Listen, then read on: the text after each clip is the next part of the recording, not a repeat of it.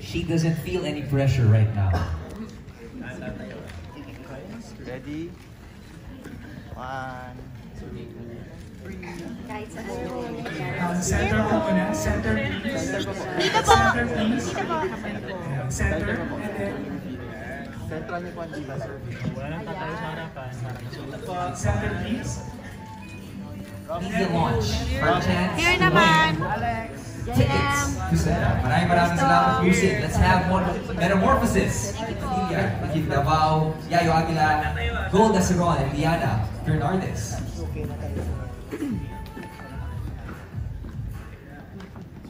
Center po muna. Tingin sa center.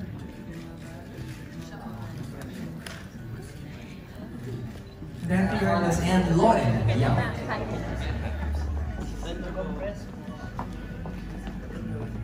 Center please. Then to your Lead left. cast, Gil Cahol and Topper, Pagka-BEST.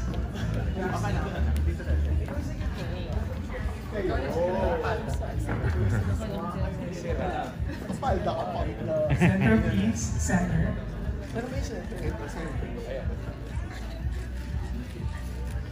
And to your Ano ba? Rom-com ito. Romantic comedy this time with the love story about compromise. So, compromise na po yung character ko this time. At saka first time ko po mag-work ng 14 sequences lang po na buong pelikula at 5 araw na po yung shoot namin. At buong proseso ay theater process. Kumbaga nagkaroon kami ng run-through. At nagkaroon kami ng maayos na workshop facilitator. Tsaka, yung mahabang takes. Yan. Yun lang nasagot ko ba? Different kind of experience. Maraming salamat Thank you, po. Archie. Eto, Ro. Tapos ang ka-eksena pa, CHERIE Gil, na-intimidate ka ba sa kanya? Takot. Kinabahan ka ba? Takot ka ba? No, first day po, medyo. Kasi po, first time ko po siya makatrabaho, tsaka big star na po siya. So, medyo kinakabahan po ako, tsaka yung first scene po. Pero after a few days, parang yung pakiramdam ko po, maayos na, like parang hindi na po ako masyadong natatakot kasi nakita ko po na mabait po siya. Tsaka very professional lang po talaga siya. Yun po. Thank you. Is Denise O'Hara kasi we know that I don't think everyone knows na parang you're also the head writer of the recently concluded ng Maybe Ang Langit. And parang kasi ang ganda ng mga soap na nagagawa niyo po sa TV. Parang ano pong meron lang sa film that you still give time and you choose to do it despite doing a soap there? Siyempre kasi director ako dito.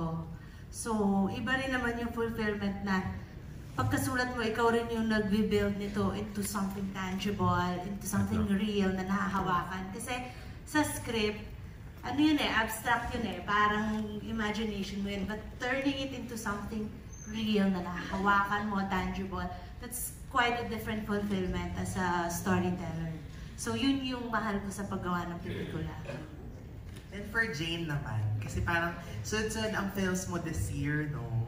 Meron pa bang kasunod after this one? And ano namang meron din sa movie mo for Cinema One? Kasi nga, bilang galing ka from a Regal movie and then this one, how is this different sa nagawa mo? Yes, may next po akong gagawin, us again for Regal Films, pero next year pa po ata yun. First time ko for Cinema One Originals and it's a different kind of experience pero sobrang na-enjoy ko and talagang nilook forward ko to kasi since sa mga last year I was a fan and parang na-dream ko na sana makasali din ako one day and now I'm here so nakakakilig talaga siya. And I'm really proud of ano yung kinalabasan ng film namin and yun lang. Galing po ba sa ano? Kasi di ba kayo ni JC na magkasama sa Project Feb 14. So, doon ba nanggaling kaya kayo biglang naging partners na? Hindi naman, pero nakatulong din na magkakilala na kami kasi naging mas madali na yung shooting, comfortable na kami sa isa't isa.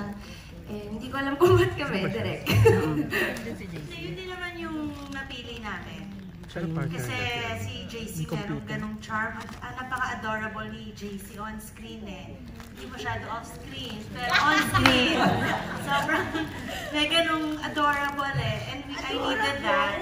Tapos si Jay naman, kasi gusto ko yung pagiging, yung strong siya, pero hindi siya yung nakakakon na strong. Hindi siya takot maging babae. Hindi siya takot na magpakita ng vulnerability. So, nung nakita namin sila together, sobrang relieved ako na nag-work yung chemistry nila.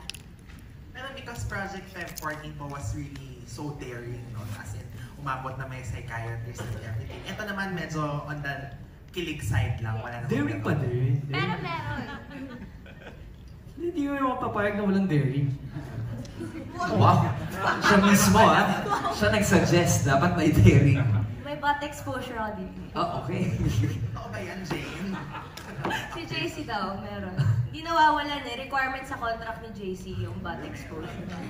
Yun isa sa mga charm daw niya. Thank you po. Thank you. Okay.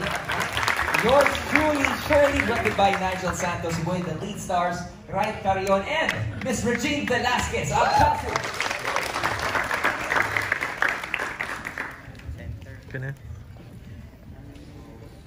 Ganun pala kiligin si Miss Reg.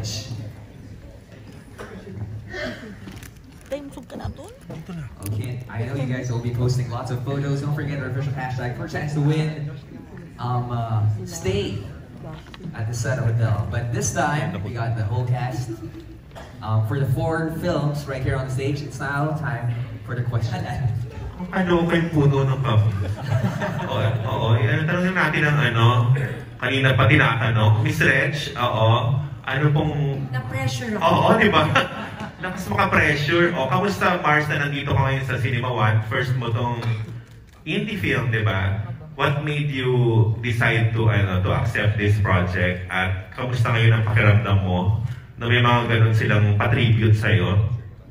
Hindi ko alam. Basta alam ko lang nabudol ako. Nabudol ako niyan. No, I'm of course very happy to be part of this festival. It's my first time. And I'm also happy to be amongst co-actors. You know, I've never really considered myself an actor because I'm more of a dancer, really. I'm the best, as a matter of fact. So, mahirap ilagay yung sarili ko sa karamihan ng mga magagaling na artista ngayon. But I'm very honored to be here. How would you describe your roles as Shirley? Light lang ba siya? O nagdrama ka rin? Meron siya konting drama, pero basically it's light. Pero malungkot yung kwento niya kasi widow siya eh. Tapos mag-isa lang siya, so medyo malungkot siya. Kaya lang comedy kasi yung genre namin, so... Yeah. Parang sa mga chika kanina, parang may expectation agad na ikaw yung pinipeg na magbe-best actress. Nakita natin ngayon si Miss CHERIE Gil, parang ang intense nung Alam mo na bang yung mga gano'n yung makakalaban mo pala dito, Miss Reg? May labanan pala. Oo, may award. Hindi ko alam na may labanan, hindi naman ako na-inform. Parang mas nervousin ka. Parang mas nervousin ako. Like I said, I'm just very happy to be here. Na mapabilang sa mga magagaling na artista natin dito. Wala akong expectations. Plus, kung ihahambing mo naman yung role ko dun sa role ni Miss CHERIE Gil, parang kinanta niya yung What Kind of Fool Am I? Tapos kinanta ko Urong Sulong. Ganon ang basihan. Okay? Kay Right, paano ka napili dito sa role? Ang ganda ng role mo, di ba? Yes. Oo, sa dami ng hashtag at sa dami ng mga bidaman, bakit ikaw yung naging leading man ni Reg dito? Hindi ko rin po alam. Siguro po, pinili ka ni Direk? Yes po, iba Direk. And yun, tinawag po ako ng management ko. Then sinabi po nila sa akin na, tinanong ko nila ako kung kung gusto ko daw po magka-movie din. Sabi ko yes. Then sabi nila, si Miss Regine ang makakasama mo sa movie na to. Then talagang oo ako kasi si Miss Regine po to eh. And sino po bang artist hindi hihinti, di ba, na makasama sa isang pelikula sa Miss REGINE Velasquez. Pero nag-audition ka, paano napunta sa yung role? Paano nga po, direct? Pinili mo na siya direct? Ah? With the help of Cinema One din po. Handpick, oo. Kamusta working with the Songbird, right? Ay po, sobrang... Tapos yung ang role niya pa, parang fangirling, na parang may pagnanasa siya sa'yo dito, di ba? Parang gano'n. Kumupugar ba siya? Hindi naman po. Ano bali yung nyo, dynamics nyo? Sobrang happy po kasi si Miss Regine. Ginaguide po niya ako dun sa mga scenes namin. And yun, sobrang din ako. Wala akong masabi kasi parang ako yung may fan kay Miss Regine. Tapos dito sa movie na to, siya may fan sa akin. Kaya... Oo, pero yung dun sa character, nagpa-fangirl siya because feeling niya, ito yung reincarnation ng kanyang late husband. Hindi dahil type ka niya or what, yun? Hindi ganon. Hindi naman po. Hindi ba ganon, Miss Reg? Hindi ko sure Oo, yung fangirl siya, fangirling siya, pero kasi sa isip niya, yun yung husband niya. So it's so much more, parang it's deeper than being just a fan. Kasi parang nakurong-kurong siya ng very, very light. Actually, no? Para maisip niya yun, di ba? Para maisip niya yun, di ba? Krong-krong. Oo. Nagkulang sa rice. Kay Direk, how do you feel? Parang, this your first, Yes po. Wow! Nasang bida mo, Regine Velasquez. Taray, how do you feel? At paano napunta sa kanya tong role na to? Niligawan niyo ba siya? Paano siya na-convince? Okay, binudol. Pero na may halong ligaw. Ayun, napasagot naman. Ganun talaga pala. So, ang first choice ko po siya, for sure. So, ang swerte din po ng team na pumayag siya dun sa project. At first, kinakabahan kasi si Miss Regine. Pero, nung nag-start na yung shoot, ang light lang, ang fun ng set. Kasi, ang fun lang din ng mga sequences na sinushoot namin. So, happy kaming lahat sa result. First choice mo siya dahil alam mo yung pagka-chrome-chrome din siya.